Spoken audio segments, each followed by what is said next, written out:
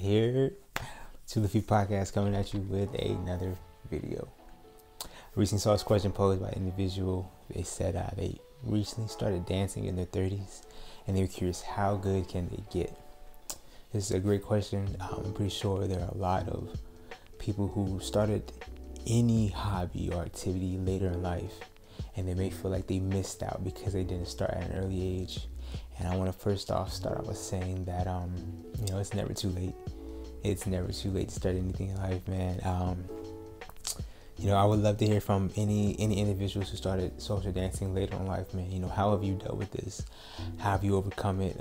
This would be very beneficial to any social dancers who are thinking about getting into the scene but feel like they may be too late to the party, man. I just want to speak on it, give my 2 cents on it, man.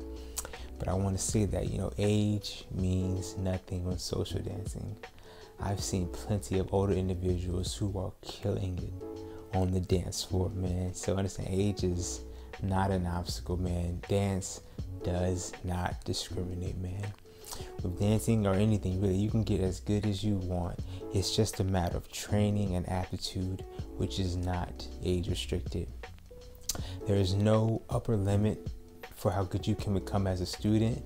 It all just depends on how you take care of yourself and you trying to minimize your physical limitations, man.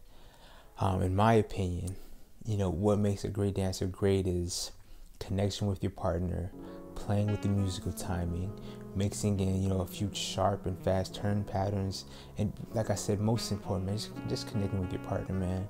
That can make you such a better dancer than the next person who is more concerned with how they look to others than how the dance feels for their partner, man.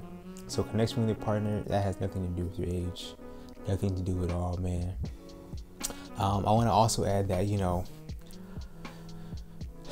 I've seen plenty of 20-year-old dancers who are just not good, to put it simply, just put it bluntly, and 40-year-olds, 50-year-olds who are just absolutely amazing. And that may sound obvious. You may think, the 20-year-old doesn't have that much time dancing as the 40-year-old or the older person, man. But it just shows you that, man, experience does come into play. Having that time and putting that work in, those cumulative hours of constantly practicing, you have an advantage, no matter where you are at, man.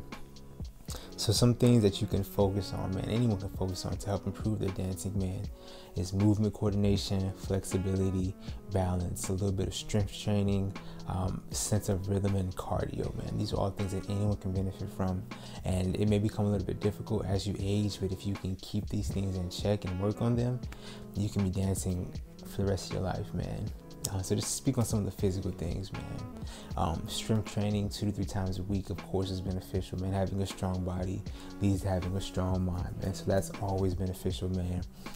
Sprints are good for trunk stability, man, and also helps with quick feet and good for explosive muscle tissue, man.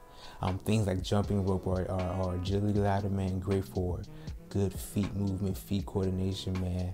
Flexibility is super duper important, man. Flexibility, mobility, man, super important, man. Things like stretching and yoga are beneficial.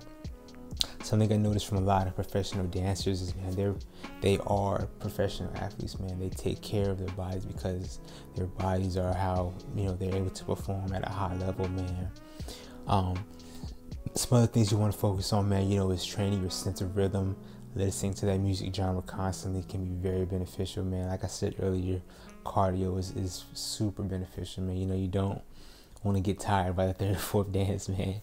You want to be able to sustain that energy, man. When you're tired, you get sloppy, you get bad habits, man. So being in tip-top shape physically is super important, man. Also pay attention to what you're eating, man. Super important, man. You want to keep a clean diet. What you put in is how your body runs, man. So these are things that are just obvious, man. I'm not trying to turn this into some some personal training video, man. But these are things that are just obvious, man. You take care of your body, man, and as you age, man, you'll see the difference between those who do and those who don't, man. Just to add, practice. That's the biggest thing, bro. No matter what age you start at, practice. How much time you put in is what you get out of it. And these things are obvious, man. So I'm not saying that you have to you don't have to commit 10 to 12 hours every week to become just as good as someone who started earlier than you. But just understand that, you can commit 4 hours a week, maybe less than that, man. But just understand that you're on your own journey and that you can get as good as you want to get depending on the amount of work you're willing to put in. I really just want to make this quick video, man. Give my thoughts and opinions on this. I would love to hear from you all. Thank you so much.